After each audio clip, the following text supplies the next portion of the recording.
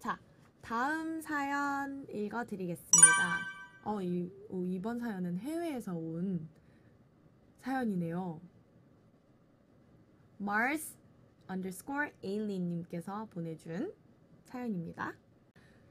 Hello, AILEE. First of all, I would like to say thank you so very much for allowing your international aliens to participate in this event. We really appreciate it from the bottom of my humble heart again. Thank you. Okay, back to the real deal. 헤헤.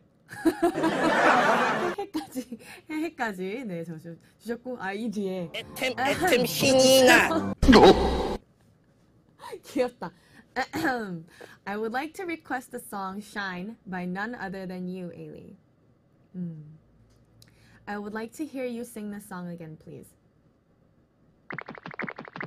I know it may sound cliche, but people nowadays are lacking of confidence. They are having low self-esteem and not trusting themselves. As you said it before, I also want them to know that they are beautiful and that they are great, they are worthy, and all they have to do is to trust themselves and be confident and not to listen to negative comments from other people. I want them to turn negativity into positivity, make it their motivation. Thank you again, AILEE, and don't forget that we love you so very much, and please know that your aliens are always here for you no matter what. Take good care of yourself and keep safe. 너무 사랑해, Mars. Thank you, Mars. So next, I'll be playing the song Shine by none other than myself that Mars has requested. 내가 너의 빛이 돼줄게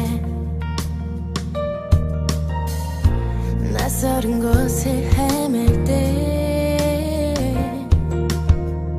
내가 너의 길이 돼줄게 포기하고 싶을 때마다 내가 너를 찾을 수 있게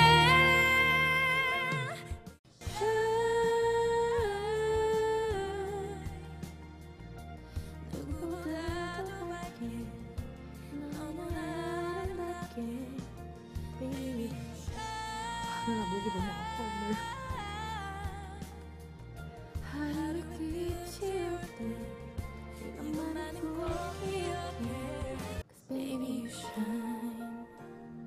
네, 요즘 정말 제 주변에도 자기 자신에 대한 자신감이 없는 사람들이 너무나 많더라고요. 그래서 이 노래 Shine이라는 곡을 만들었던 것 같고